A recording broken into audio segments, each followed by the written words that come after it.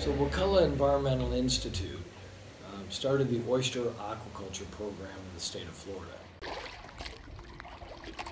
Before we got involved in growing oysters in an aquaculture setting in the state of Florida, in the water column was not legal. It was after 2 years of oyster aquaculture courses. We had about 3 million oysters in the water. And I started noticing that for the first time we could see the bottom of Oyster Bay. In the 2 years previous, the water was so filled with algae that we couldn't see the bottom. And then after 2 years, we noticed that the water was very clean and clear. The next week, I went to talk to President Murdaugh of TCC and said we need to find a way to export our clean, clear water to the rest of the state through oysters. This is Tallahassee Community College's first patent.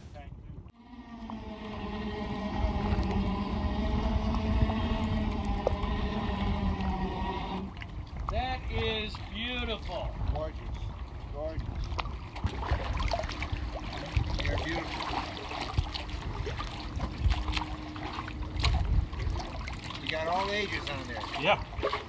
Got little baby ones and full grown ones. Yep, babies and grandpas. Yeah.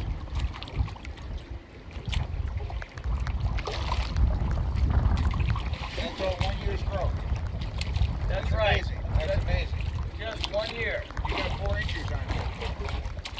1 year, off the bottom. With the domes, we can restore an oyster estuary, which will then have a tremendous environmental impact. In the past, we did research with Florida University School of the Environment, and what we found is that the nutrient removal from having oyster aquaculture was significant when you're talking about what comes from the watershed, the levels of nitrogen, nitrates, nitrites that are removed from the system just by having our oyster aquaculture out in the area. What we established is that using our domes, we will be able to deploy clean water. On the inside, with live oysters, you have about 30–40% coverage. As we look at it right now, you have different sizes. You have mature and you have small baby oysters. In about 3 months, you're getting the different variation in different sizes, which is great. That means you continuously will have a seed source. So once these mature oysters begin to spawn, and as they get larger, they may die off, then you still have the ones that are much smaller than them be able to grow up, mature, and be able to become a mature seed source. So this is a great way to kind of encapsulate why these domes are very important. It's because they continuously provide a valuable seed source for oysters. A full project looks like 5,000 oyster domes. Each dome weighs about 400 pounds of high-strength concrete, has 10 holes in them. In the center, there's a cylinder, a PVC pipe, that has holes in the center, and that's where 5 oysters are put in for spawning purposes. Each 5,000 domes would be placed in a 5-acre area. Within 2 years, we should have about 15 million oysters out there on our 5,000 domes. And we used that number because in our aquaculture, we had about 3 million, and we saw cleanliness of the water in Oyster Bay.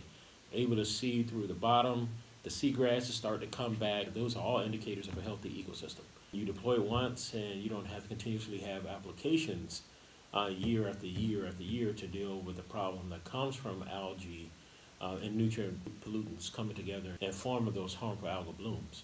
Oysters are a keystone species that once you lose oysters, the whole ecosystem tends to fall apart. Our oyster domes, we know, restore ecosystems. And oysters eat algae, and they also eat nitrogen.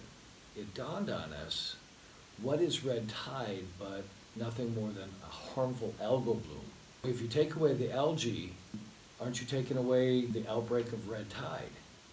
And if you take away what red tide feeds on, which is nitrogen, aren't you taking away the ability to have red tide flourish? We believe that this is the case. The more oysters you have out there, the less likely you're going to have red tide. So we're really excited about that and want to work further with this and to help Florida become red tide free. And we believe these Oyster Reef Domes are the way to achieve that. Oysters filter 50 gallons of water a day. It'll be 15 million oysters on our project sites, which equates to 273 billion gallons of water filtered yearly. This is a great way to keep harmful algal blooms like blue-green algae and red tide in check.